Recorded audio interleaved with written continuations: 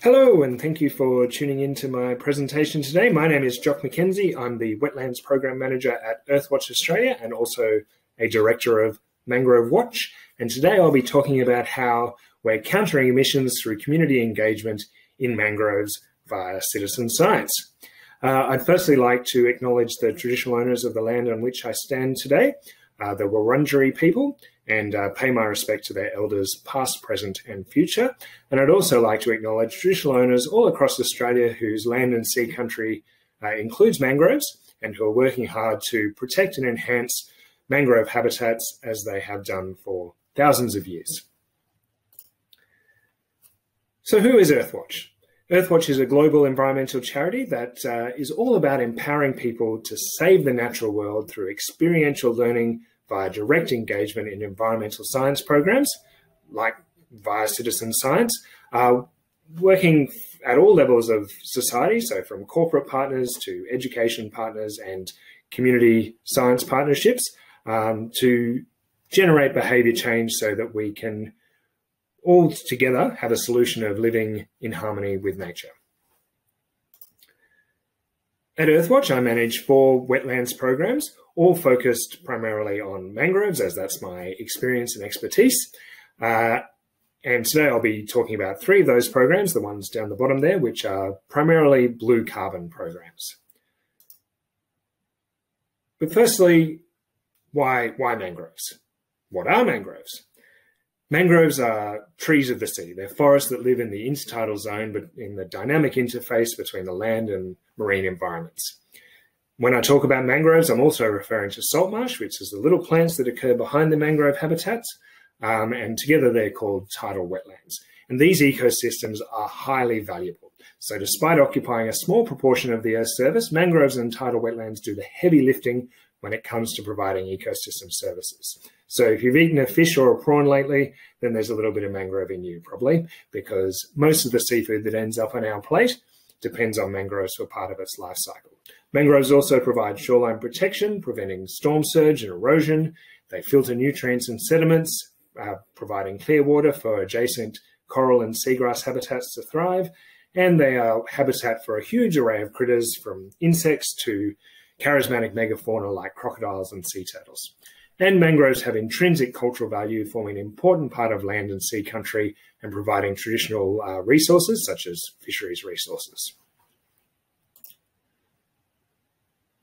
But today I'm here primarily to tell you about the role of mangroves in helping to remove carbon from the atmosphere and how citizen science can help to enhance mangrove carbon storage and prevent mangroves from becoming a carbon sink from becoming a carbon source instead of a carbon sink.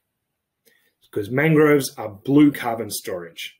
So blue carbon is the carbon that's stored in marine ecosystems, and mangroves, being trees of the sea, are part of that blue carbon story. Mangroves store 4 to 10 times more carbon than other forests, and they can trap it up to 50 times faster. And they can do this because photosynthesis traps carbon in plants' leaves. Mangroves, being in tropical zones, have really high productivity, and because they're living in a salty environment, they have to turn leaves over really rapidly to get rid of the salt. Those leaves fall on the forest floor, where they're gobbled up by little crabs, and those crabs take those leaves, bury them underground, stick them up on their burrows like wallpaper, and those leaves and that carbon stored in those leaves is then buried underground, and that's carbon sequestration. Unfortunately, when mangroves die or become degraded or removed, that carbon is released back to the atmosphere, making mangroves a carbon source. So one of the most effective ways we can prevent carbon emissions and also trap carbon is by protecting mangroves and creating opportunities for mangrove restoration. Now, unfortunately, mangroves, despite being valuable, are also highly vulnerable.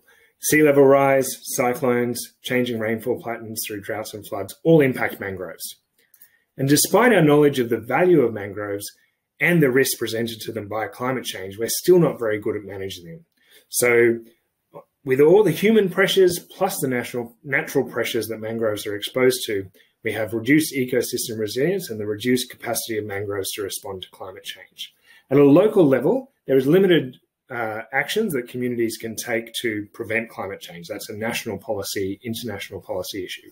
But what they can do is manage local issues, reduce the local threats like vehicle impacts, cattle grazing, altered hydrology, that then give mangroves the best chance of survival in the face of climate change. And that way, keeping their capacity to store carbon and also enhance carbon storage through new mangrove growth where they might be expanding with sea level rise. So what is the role of citizen science in mangrove conservation and emissions reduction? Well, let's take it back a step. Because mangroves are highly efficient at removing carbon from the atmosphere, companies and governments can invest in blue carbon ecosystem restoration as a carbon offset. But that investment needs to be underpinned by scientific data to know exactly how much carbon can be stored and over what time period. Otherwise, that investment's just a whole lot of hot air. So with citizen science, we can use that to address critical data gaps that currently exist in the blue carbon science. So at the moment, there's not very much long-term data sets of mangrove forest change. There's also not a wide spatial coverage and distribution of mangrove forest study sites. And there's also very few actual mangrove forest standing stock carbon sites. So there's a lot of below ground knowledge of how much carbon is stored below ground, but not so much understanding of the forest processes that drive mangrove storage and turnover and sequestration. We also need to ensure that existing mangroves stay intact, as habitat loss and degradation can result in carbon emissions. So by engaging people in mangrove citizen science, we can work together to develop local targeted management strategies that can inform restoration and conservation. So working with local communities, we can incorporate local knowledge and ecological knowledge together to create better and more effective local solutions.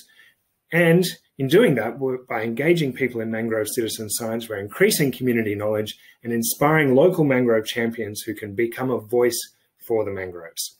So the role of citizen science is twofold: addressing the critical knowledge data gaps and improving local management and conservation.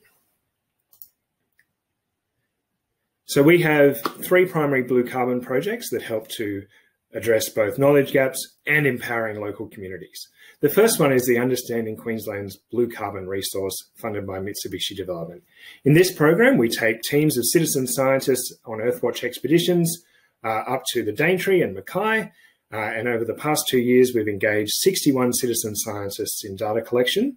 In the Daintree, this is one of the longest running mangrove studies in the world. So we have sites all across the Daintree River where we've tagged trees and measuring trees.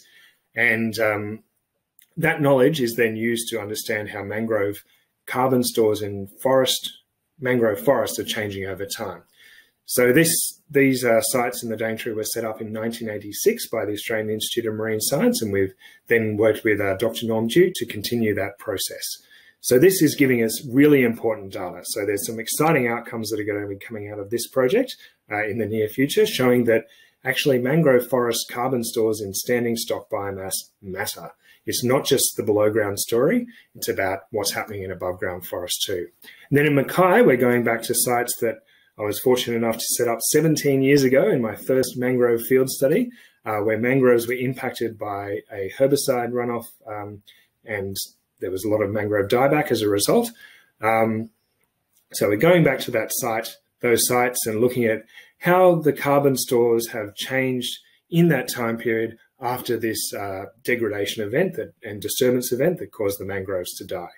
So through that information, through both these programs, there's been nearly 5,000 trees measured and over 55 sites with 49 below ground cores sampled as well. And that would just have been nearly impossible without the help of citizen science. And with that data, we've increased the number and distribution of mangrove standing stock assessments, almost doubled the existing number of sites available, and we've contributed data to the Australian National Greenhouse Accounts for the development of blue carbon emission reduction fund methods. So that data is informing blue carbon modelling at a national policy level. We also have our Protecting Wetlands for the Future program, funded by the Great Barrier Reef Foundation. This is all about getting students engaged directly in mangrove citizen science. There's lots of mangrove studies already within the high school curriculum, but at the moment it's not directed towards any real outcomes. So what we're trying to do is achieve the education outcomes, as well as getting students collecting real data that has real world implications. So we've trained lots of teachers, 86 teachers and 531 students have been involved in mangrove data collection across the Cairns to Gladstone region. And we've developed 6 lesson plans that can help teachers deliver that mangrove citizen science with 5 training videos.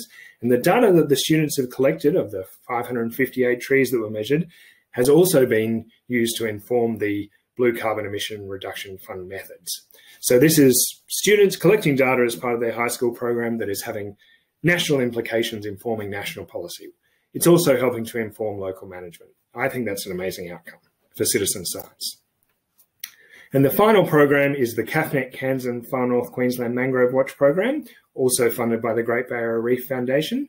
We've had 300 citizen scientists engaged from the Starkey River north of Cooktown down to Ingham, surveying 10 estuaries using the shoreline video assessment method, as you can see in this picture here. And from that, we've developed mangrove condition indicators that are being used to be incorporated into the Wet Tropics Healthy Waterways report cards to inform local reef management and to drive management actions to protect mangroves. So now we have an understanding of how mangrove condition is improving over time, and some measure that we can then use to say, are the management strategies that we're implementing in these areas effective at improving mangrove habitat condition and their function as a carbon store. So what have we learned from our wetland citizen science programs? Well, as you can see, they've been highly effective at generating community awareness, increasing local knowledge, inspiring local mangrove champions, and generating data that has implications for national policy in terms of carbon storage and also informing local management. So the strengths are that these community science partnerships provide two-way knowledge exchange, particularly combining traditional and Western knowledge where we work with Indigenous partners. We have a targeted approach to schools and that are already active community groups that results in greater long-term activity. So it's enduring change. We have high-quality data collection and analyses that contributes to both scientific and management outcomes. We have programs that are designed for end-user applications so that they're actually, it's not just monitoring for monitoring's sake. We're educating and empowering local mangrove champions to be a voice for coastal ecosystems. And importantly, we're providing opportunities for corporate partnerships that provide increased investment in mangrove conservation and blue carbon. Of course, there are some challenges. Funding to support data analysis is a usual one for any citizen science program, particularly funding the science in citizen science. There are also limited mechanisms to transition citizen science into on-ground action. So there's not a real process within local government or state government that provides an opportunity for transfer of citizen science collected data and community knowledge into on-ground action. So there's a bit of a discontinuity there. Also, it's hard to get good news stories into the news sometimes, so getting that uptake of communications in the media, that there are positive things happening in these communities where there's mangroves that are doing good things to protect and restore their mangrove habitats. And of course, we need to be better at engaging with social scientists to capture the broader behaviour change resulting from citizen science engagement. So if you would like to get involved in Mangrove Watch and have your mangroves watched, as our happy little crab friend asked there, would you like your mangroves watched? You can contact us at Earthwatch via email, drop us a line on our social media pages at Earthwatch Australia. And teachers, if you want to get involved in the Protecting Wetlands for the Future program, you can download the Mangrove Watch Citizen Science lesson plans from Cool Australia. Thank you for listening, and thank you very much to our funders, Mitsubishi Development and Great Barrier Reef Foundation, for supporting these wonderful programs. And of course, thank you to all the amazing citizen scientists out there who have helped create these amazing data outputs.